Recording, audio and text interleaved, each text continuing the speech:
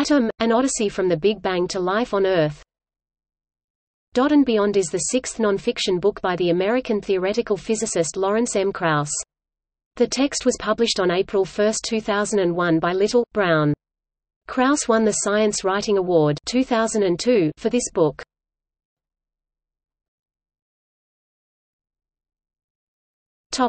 Synopsis.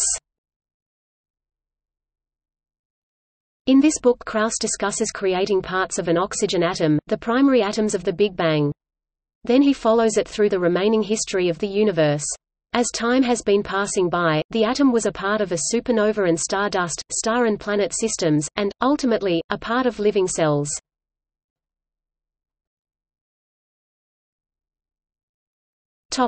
Review.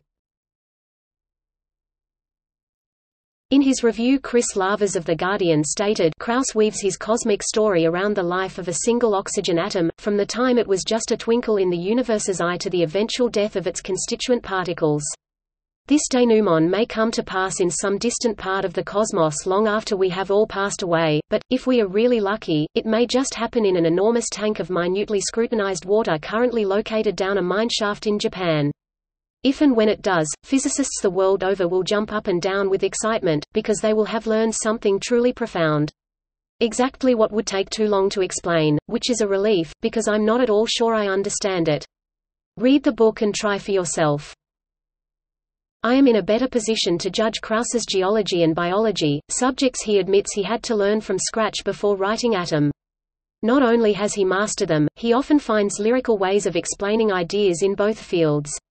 Indeed, the standard of writing in Atom is perhaps even higher than in his 1995 bestseller, The Physics of Star Trek.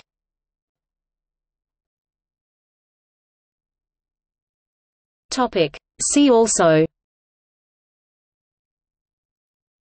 Atom – Journey Across the Subatomic Cosmos by Isaac Asimov.